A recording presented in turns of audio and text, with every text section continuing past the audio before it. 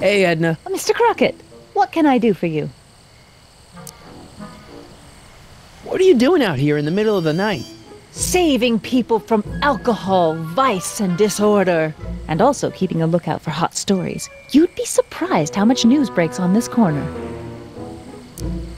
Broken any stories tonight? Only the usual. Mayor Thomas trying to slink out of the speakeasy. Frankie Needles crashing his car into a fire hydrant. Nothing that'll get me the front page. Hey, I got a hot lead for you. Oh? What is it?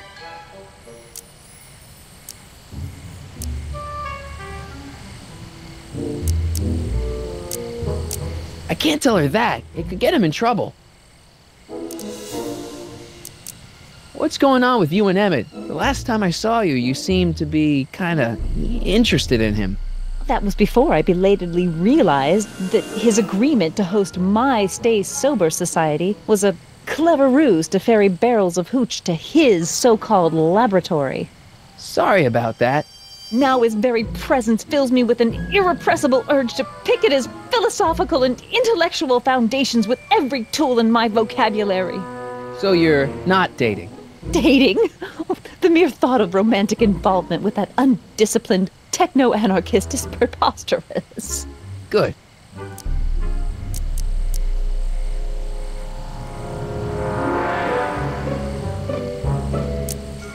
What's Kid Tannen been up to for the last 2 months? Didn't you hear? It was in all the papers.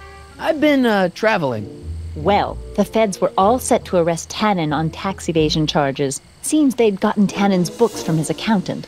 I heard something about that, yeah. Well, the accountant disappeared, unsurprisingly. But the feds still thought they had a case. After all, they still had the books, right?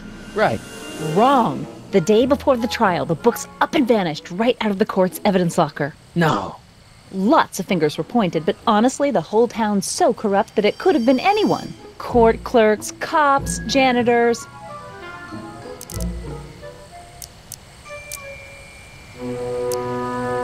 So Kid's walking around free? Free, clear, and laughing it up in his new speakeasy. The feds want to bring a case up against him, but without those books, they've got nothing. What was that song you were singing earlier? Do you like it? I wrote it myself. It really gets the toes tapping at the Stay Sober Society meetings. Although I suppose that could be the Shakes. Would you like to hear it again? Maybe later. I'll be here all night. Couldn't Kid be brought up on other charges like, say, running a speakeasy? In a perfect world, yes. But no one in town seems to care about prohibition anymore. The feds are only interested because of the lost tax revenue.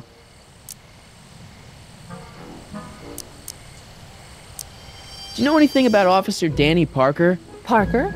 Just another soul lost to the twin vices of booze and despair.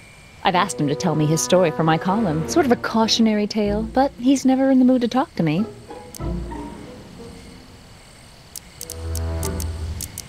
You wouldn't happen to know anything about Trixie Trotter, would you? Kid Tannen's latest conquest? Well, she claims to be a lounge singer from Seattle, but my sources in Washington have never heard of her. I mean, honestly, Trixie Trotter, what kind of name is that? Whatever happened with that speakeasy arsonist? I was about to ask you the same question. Me? Don't play coy with me. I may not have any journalistically acceptable proof, but I know you had a hand in Carl Sagan's daring escape from the authorities. Didn't you think that Sagan was innocent?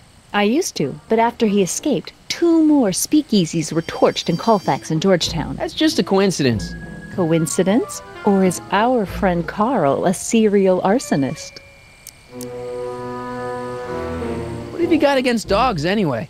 They're smelly, rude, completely unable to take care of themselves, and frankly, they're not very bright. If I had my druthers, dogs would be banned from public places. Harsh. It's a harsh world, Mr. Corleone. See ya. Keep fighting the good fight.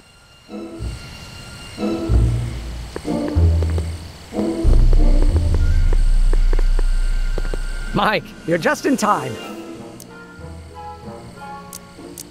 How have you been, Emmett? I know I haven't seen you in a couple of months.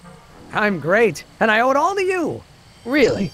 Yes, that argument I had with my father during our jet drill experiment gave me the incentive to finally quit that dreary court job. I've committed myself full-time to a life of science.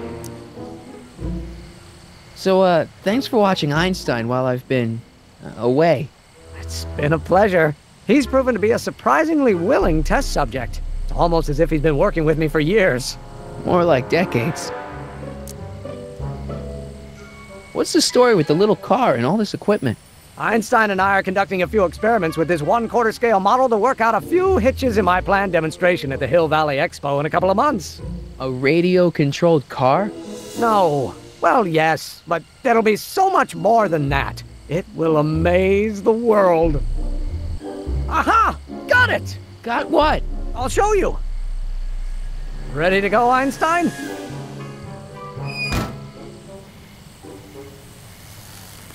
Watch this! When this baby hits 23 miles per hour, you're gonna see some serious cow flop.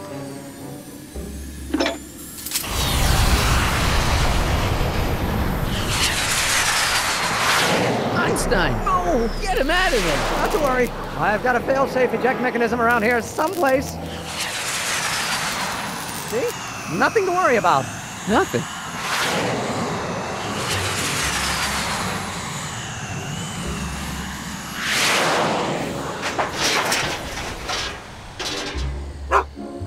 I'll go see if I can find something to help. Or someone.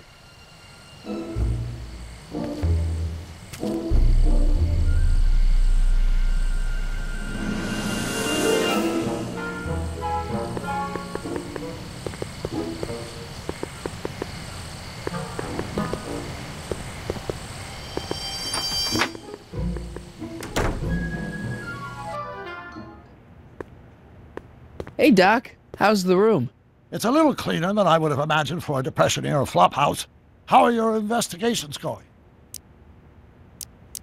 I haven't really made any progress with Trixie yet. Well, get out there and make some. If she doesn't blow the whistle on Kid tonight, he may never be brought to justice.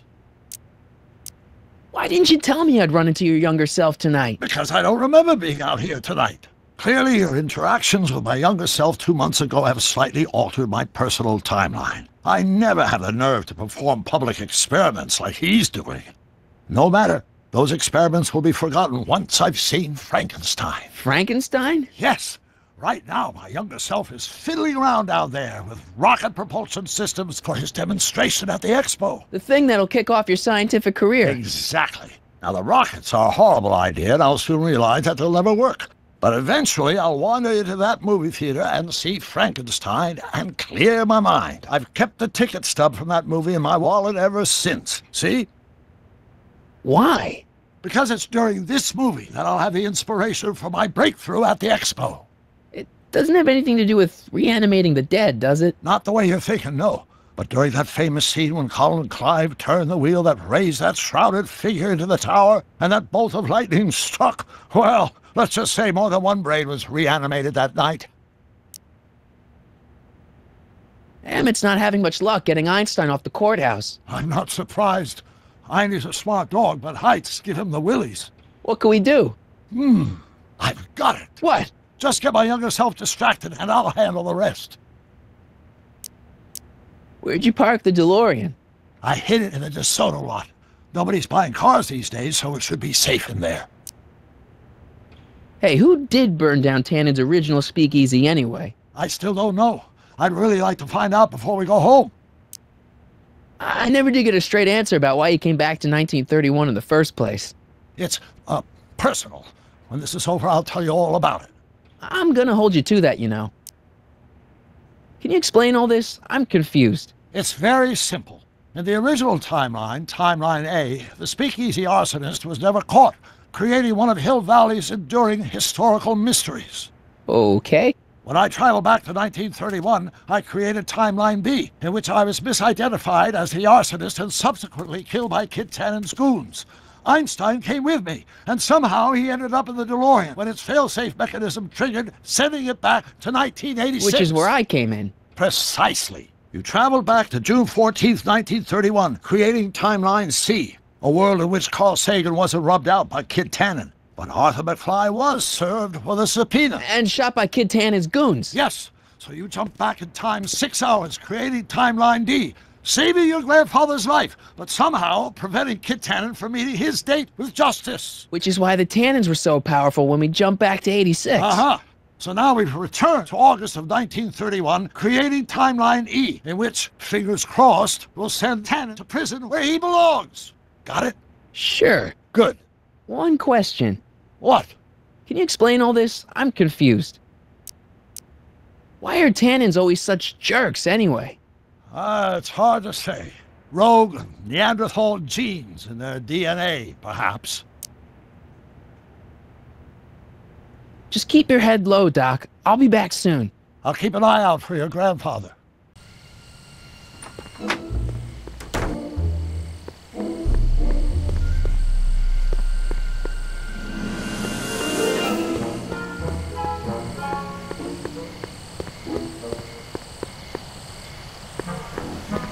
Don't worry, Emmett. I'm sure you'll get it right someday. Oh, I'm not worried about that. Right now, I'm more concerned with Einstein.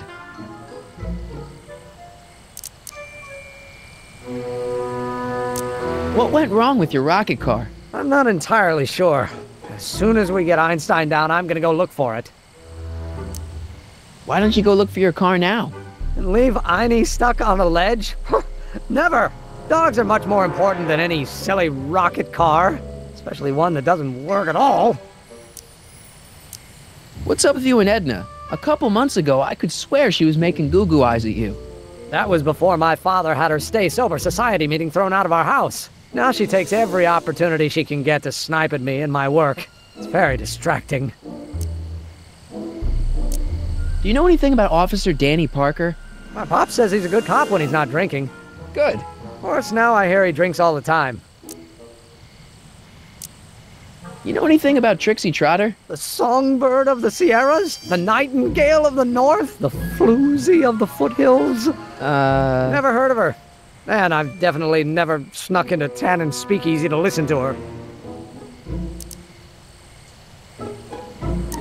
Have you seen that Frankenstein movie yet? I hear it's pretty inspirational. Not yet. I've been so busy with my rocket car that I haven't found the time. But I'm planning on going tonight. At least I will once I get Einstein down. So you're really going to see Frankenstein tonight? I'd hate for you to miss it. Oh, don't worry.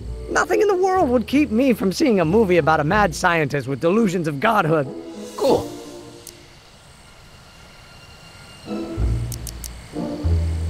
Why don't you take a break from Einstein Patrol for a minute? Maybe go see a movie or something. Thanks for the offer, Mike. But once Emmett Brown sets his mind on a task, nothing can distract him from his purpose. And right now, that purpose is rescuing your dog. Well, I'll go off and see if I can get some help. You do that. I'll stay here and see if I can think of a way to get Einie off that ledge.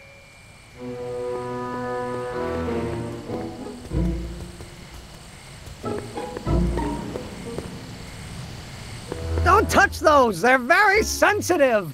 Sorry. Don't touch those! They're very sensitive! Sorry.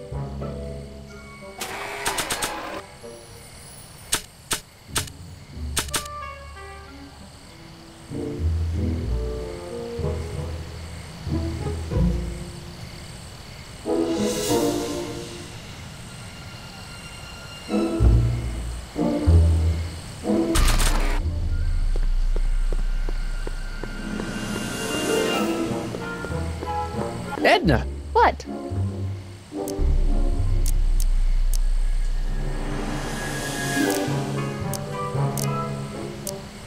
Hey, I got a hot lead for you. Oh? What is it? Young scientist strands dog on courthouse roof. What? Look over there. Oh, for goodness sake. Mr. Brown! Please, Miss Strickland, not now. Can't you see I've got a rather delicate situation on my hands at the moment? My trial run... Trial run? Public hazard, I call it. And I'm sure my editor will agree. This scientific enterprise of yours represents a clear and present danger to public safety. You know what represents a clear and present danger to public safety? Your singing voice. There's no need to get personal, Mr. Brown. Believe me, I have no intention of getting personal with you. I'm relieved to hear it.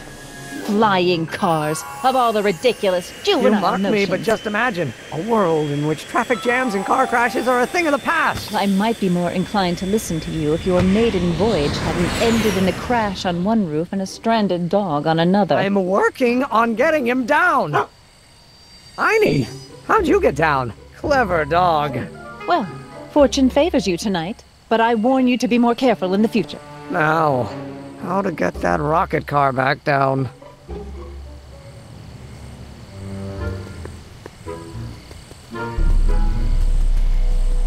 Hey, boy, how you doing? Good dog.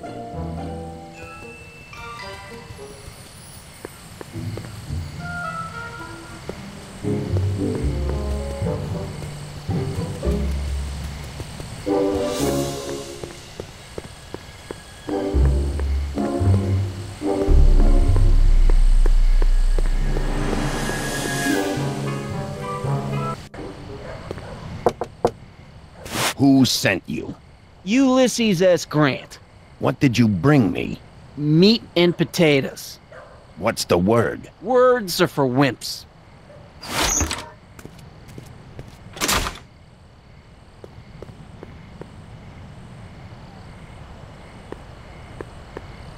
Ew. Cabbage crates. Must be for the soup.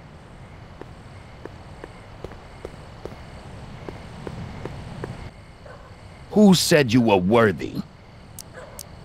Hieronymus Bosch? Who said you were worthy? The old gray mare? What will you do if there's a raid? Radio for help? Where are you going?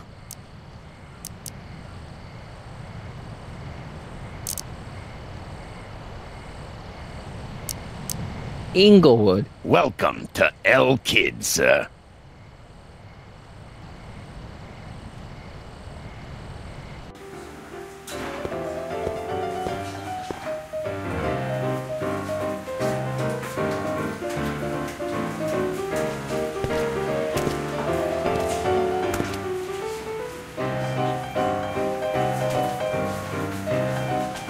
Ladies and gentlemen, it's my pleasure to once again present the hottest little number this side of the Rockies. And when I say my pleasure, I think you all know what I'm talking about, am I right? So let's have a big L Kid welcome for the one, the only, Trixie Trotter.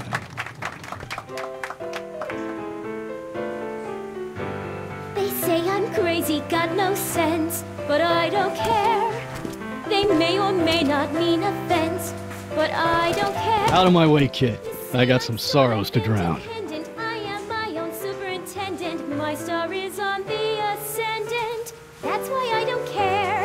I don't care. I don't care what people think of me. I'm happy-go-lucky and say I am plucky, so jolly and carefree. She's no Pat Benatar, but not bad, not bad. If I do get the mean and stony Hey, stare, back if off, I kid. I'm trying to entertain some people here. Distressful, 'cause I don't care. Hey, you! You talking to me? Yeah, jerk. I saw you making eyes at my Eunice. Oh, lay off, Ernie. He's kind of cute. You think you can just waltz in here and make a play for another fella's girl? Maybe. What are you gonna do about it, chicken? That's it! You're toast!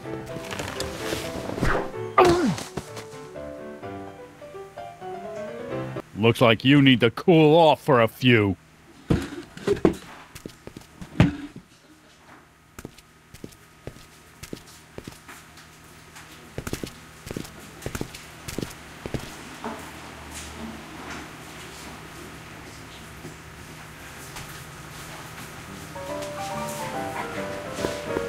Sorry, lady. I didn't mean to get your boyfriend kicked out of the club. Oh, water under the bridge. You want to keep his seat warm? Thanks anyway.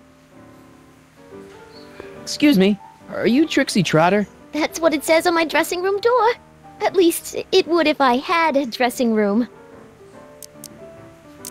I really like your voice. Thanks. You should hear me when I ain't so under the weather. You're sick? Oh yeah, sore throat. That's why I'm giving cue ball so many extended solos tonight. I kinda wondered about that. Do you know Sister Christian? I don't do religious tunes. I don't care. What are those? Are they lyrics for one of your songs? I haven't memorized them yet. What's a nice gal like you doing with a guy like Tannen?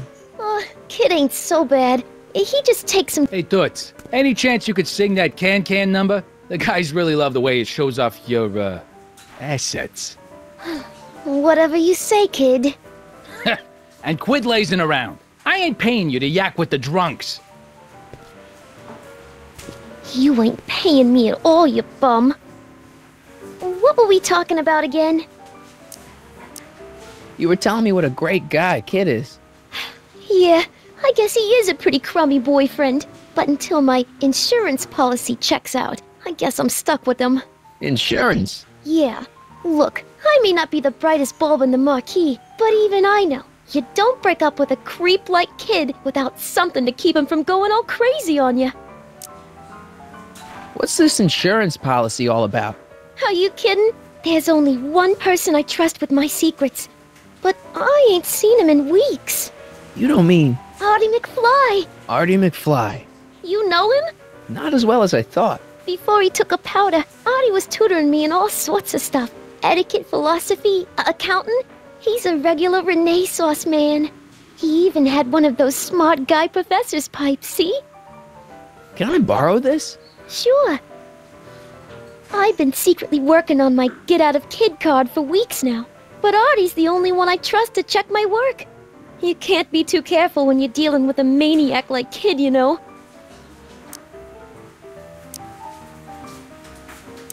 Hey, you can trust me. Come on, what's the dirt you got on Kid? Nix on that. I ain't spilling nothing until I talk with Arthur F-L-Y. Hey, if I arrange a meeting with Artie, could you use that insurance of yours? Use it? Heck, if what I'm sitting on pans out, I could send that bozo all the way to the big house. I'll see what I can do. Break a leg out there. Thanks. She's supposed to turn on Kid Tannen tonight? Okay, Doc, if you say so.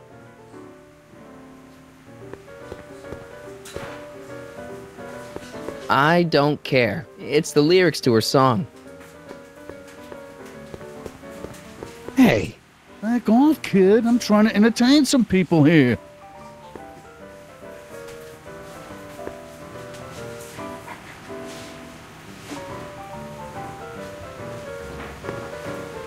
Way down in Louisiana, down in New Orleans. Man, maybe not. Hey, I do the singing round here.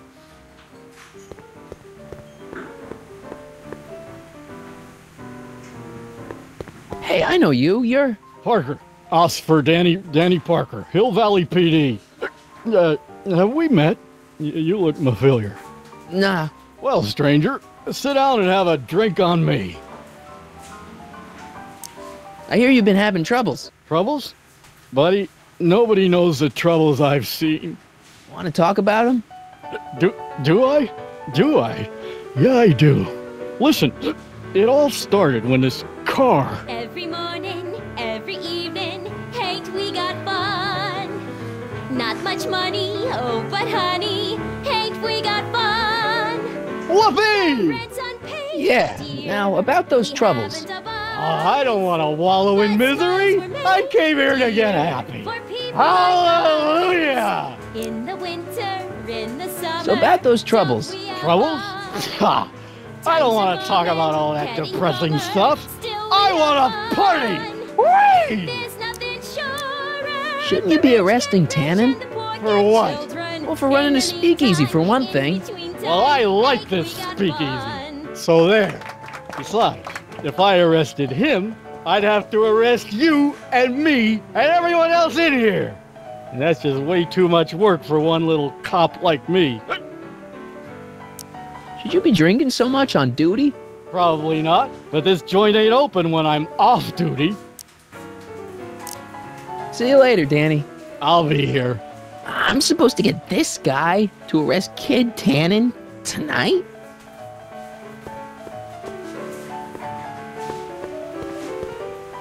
Danny. You. So about those troubles. Troubles? Ha! I don't want to talk about all that depressing stuff. I want to party! Whee! See you later, Danny. I'll be here.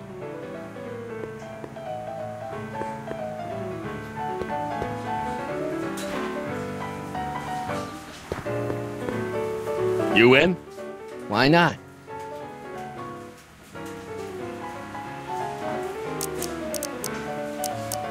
Double zero.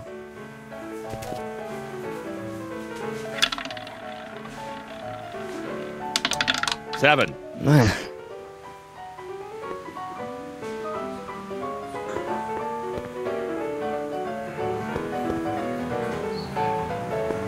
The shrew didn't burrow deep enough. Checkerboard Charlie, removed from the board. I guess someone jumped him. Looks like someone's about to be added to Tannen's Wall of Fame. Looks like...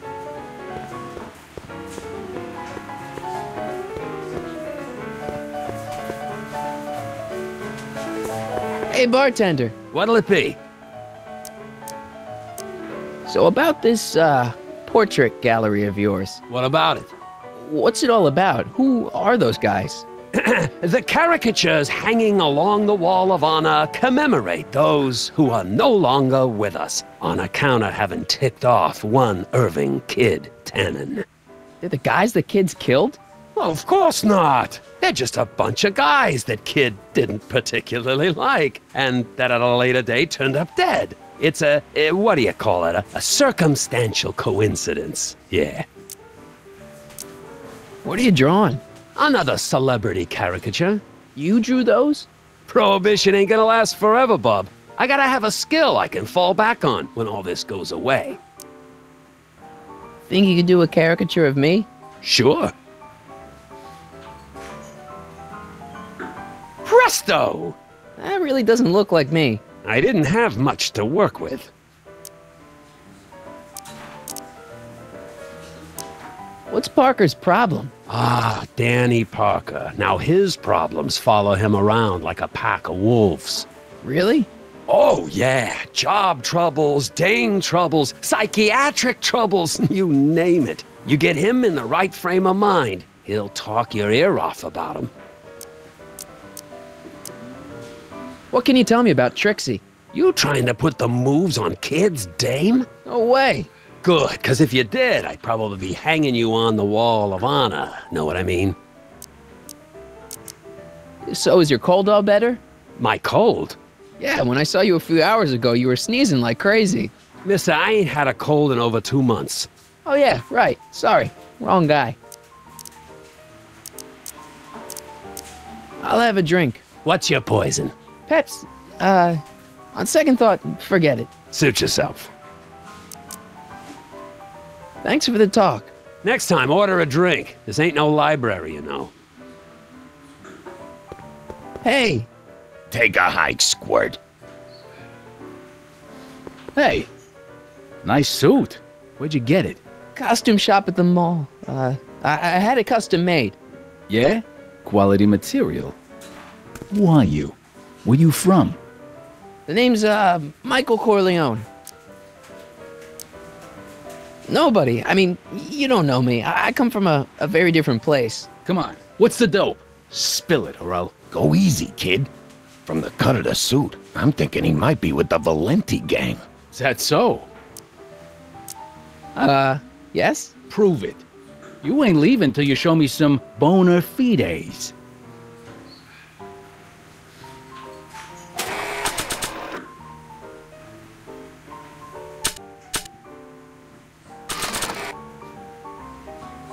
I've got a little something here that might convince you.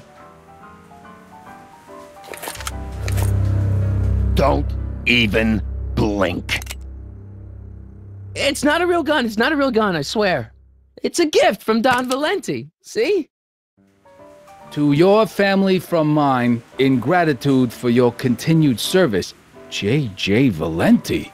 Looks like little Mikey Corleone here really is with the Sacramento boys. You got stones, Pee-wee. I like that.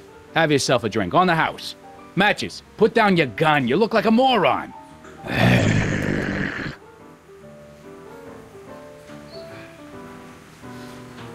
Hey.